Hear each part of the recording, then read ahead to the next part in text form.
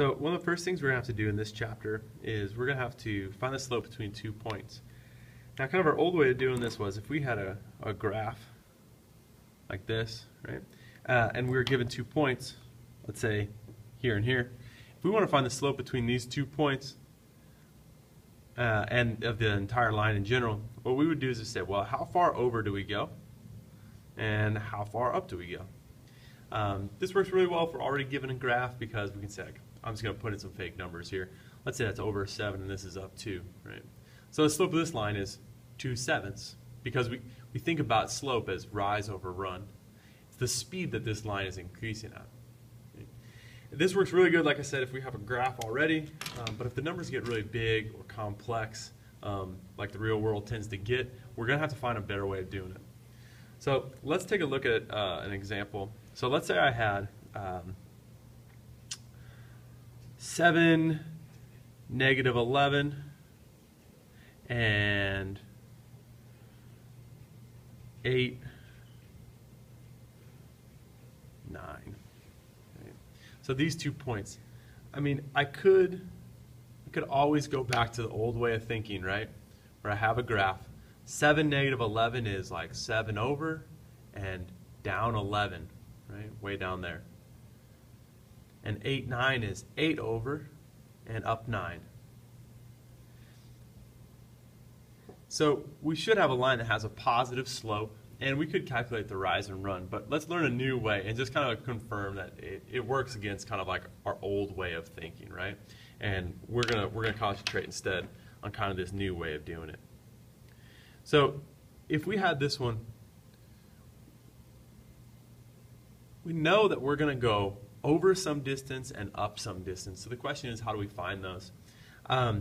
Remember that y controls how far up and down we go on a graph, and x controls how far over. So that idea of thinking of rise over run, really what we're saying is how much does y change and how much does x change? And this sign right here, this triangle, is called delta. It just means change, right? And so if you think about like you as a little kid, let's say that you were 2 feet tall at some point, right? Well, right now I'm much taller than that. I'm like 6.5 feet. So if I want to see how much taller I've gotten in my time, if I want to figure out the change that I had in change in height, like we're just about to do over here, the way that you do that is you have to subtract them. You have to subtract the now by what the past was. So 6.5 minus 2, yeah, I've grown 4.5 feet. We're going to do the same thing. We're going to subtract our y's to figure out the change. So here's the formula. Here's the formula. And it gets a little bit, I don't know, it looks scarier than what it actually is. It's y2 minus y1 over x2 minus x1. And this whole y2 and y1, just think about it as I'm going to subtract the y's, I'm going to subtract the x's. That's all you have to think. This y2 is saying, well, if I have 2 points, right? Remember how we call this like, it's x and y.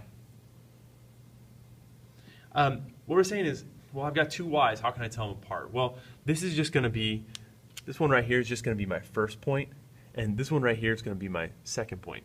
If I would have flipped those and made this my second point and this my first point, we're going to get the same answer.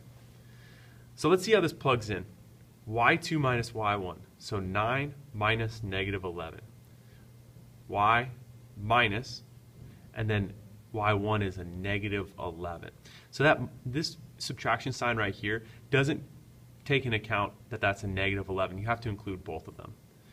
And then x2 minus x1. So now as I'm solving this, I can see 8 minus 7 is 1.